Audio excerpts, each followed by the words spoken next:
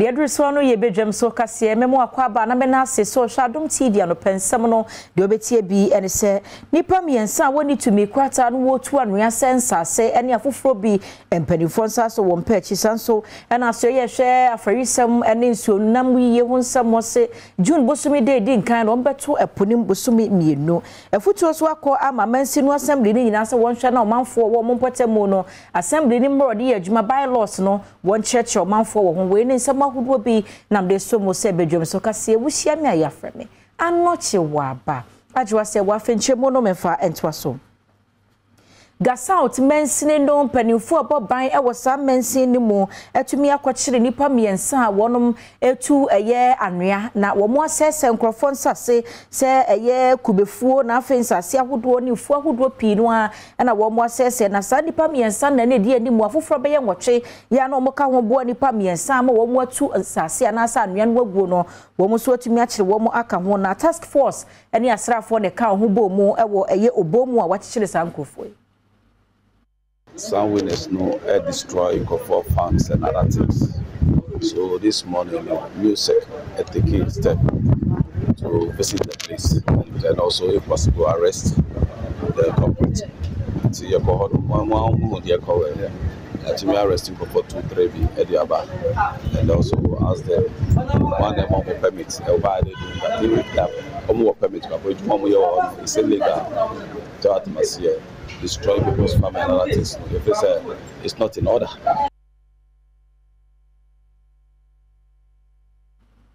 Executive Director Adom Crime Check Foundation Ibrahim Opon Penyedia Futu ama mensina hodo wo mamu nyina mumpanimfo se wosrada so okomensina assembly bia wo mo bylaws na senhye ne mbraya wo mo edi ebu sampotemu anase sa mensin no wo so manfo dodo no anhye danim sa nhye no nti obesra ni manimu ya no se mensina assembly mumpanimfo nya kwanya gina ba bia sa nkyerɛkyerɛ no wonye no manfo entiase na see yan yetiti say you are considering say epono mbesa tum no kra bi wom sa me pa twa ayebesa tum the ministry not take a decision that ben akofo mo hwe ye na wie that ben na mutum. Oh, last year no ye to move from the 1st of July to 2nd of na chese de kwahwe ye no ye soafo ya wono wo hwa afarisem ho nsam so na chese wode nsam tudwa ma me mavis ha wakum sen se 1st June won beto ponim bosumi mienu ahwe na wo se yini so no premise fi on nyina ye ko asi Russia ni Ukraine fo ntem na ma ho aye den afa ye nkoi na executive director Adom Crime Check Foundation Ibrahim Opon afutu de ama mansi no assembly se bylaws wo mu de bu aye empotemu hodo no wonye ho nkyerɛkyerɛ mo manfo nyina antiase friends and assemblies no on tie chichere enipa won te sa baaye fo baabi o mo to ade ne de keka ho ye hu se bylaws no assembly bylaws no enipa tie chichere won no assemblies no model rule entire model rule about o bylaws no o mara no eno so ka ho ama enipa bu emra no so bebre enti ye stress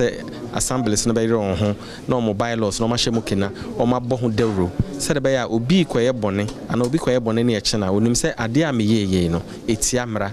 na makoye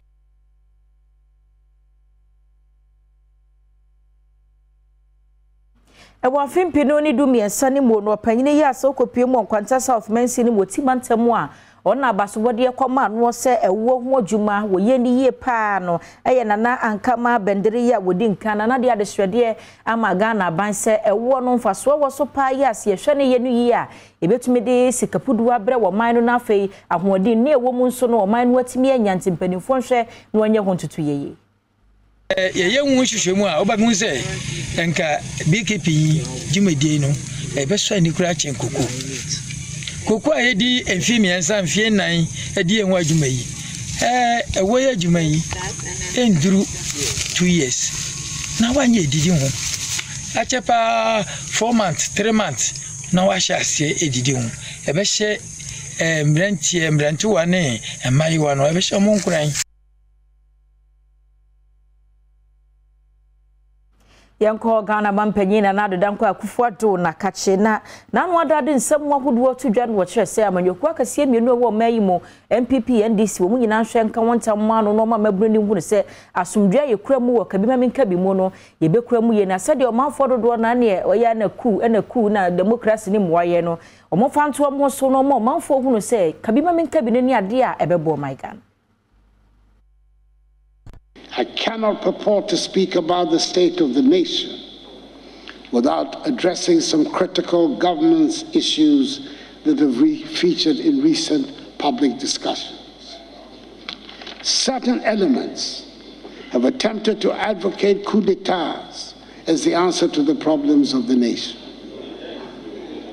We came through a long and tortuous journey to arrive at today's consensus on a multi-party democracy. But the last 29 years of our Fourth Republic have shown that this has been the most productive period since our independence. Na Ghana Mampanye de nsam yi tu dwa ye Ghana ye bobre na yetibie wo mu ho nsam tu dwa wie ye no na dom kuma no mu bi fopi ejidi se Ghana Mampanye ni de odi tu dwa no wankasa no nya o my Ghana yetibia na ye bobre ye wo mu nsam en odi tu dwa da che hene abo nsam alo se so mano kosuye also ogosu kan so say eno bi why say ye nyina yesum ne ye na ono no to say levy adia parliament em pass en rano ni jasem uchimu so mampani na kasa no ne ma ekoso ma mu ontiase mampani nti de ontiase and I'll give you several examples. Mampani ka chere say fi ha o ka chere so ma spend about 17 billion on covid meboa COVID as at 2019, go and check our budget. As at 2020 budget in no must spend 19 point something billion 2020. Also I say papa she 1 and 2 omunya baby kura nsuya de abaya si school dan e bin si da 75% completion e wo kumase a ena akura pese osua sunitwa osua ha yesi even Chinese movie kura na e be yibi enkura be hu e friend Ghana Chinese utin say omusua ho ade anim dia mansinimu no mampani akufaro bae 1 inch of road kura wanya honorable se fi body nyira ye nya kwan bia ho 1 inch se fi body for hwe o ye nyi kwan ya de kota agu even 100 meters from here to that point ya gu sukota ebi ni mansinimu Young concern from one data protection commission no womo etumi ede eye nipa na se nwumeko be ya henu ne aduonum baako akwakodan eye mpanimfo a wonom ehwehwehwe nsem mu se wosrada womo nhyeda ni womo ho nsem data no ewo mpanimfo akache a ewo so obo akra ba sikagigye ekoso no hwe ni mu se mpanimfo be chim womo mu awie no sika be ye 1.5 million Ghana cedi de ni watimi agye afi won ho de abo aban ene yani abanya dwuma yetu yesi wo se yemo ankrakra ho nsem ho ban ewa abefu ngoma so ne de yede yensa soso nyina enti adwuma bia wo Ghana ha wo mo krakra ye ho ensensem de ye mo adwuma bia no wo wo asodie ewo mramu se wo se wo mo ba be register wo mo ho wo data protection commission your office enti wo mo ko register wo mo ho entua sky wo se wo mo tua de man ye adwuma no wo mo no na ya cho omo aka cho omo so mo wo 2 weeks so omo ba register na omo register ya de omo akọ aban court na 2 weeks ne so ye no omo still omo be register na ya de aba attorney general ni office Smafo sha hwode de ho nsem so ye Matthew Wopoku prempe na opanyi de nsem atodwa se aban no nya de se ebe ahwode de hu nsem aban ene ankrankra bi ka wonti apam ho na waye ho adwuma se private sector partnership management no aban atwam kra wo mu so mo ye ho nhyehyɛ ye wie peye de nso wo kyeremu anya de so mo yi ato nkyɛn o mugusu ahwɛ se bibia betumi akoyi wo. In spite of the recent challenges faced with the implementation of the PSP, government has not abandoned it. Government is still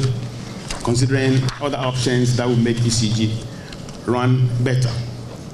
and is therefore looking at a phased approach of the PSP, commencing with the retail end of the electricity distribution business. It is our expectation that when the commercial and collection losses have improved significantly, PSP will then target other segments of power distribution.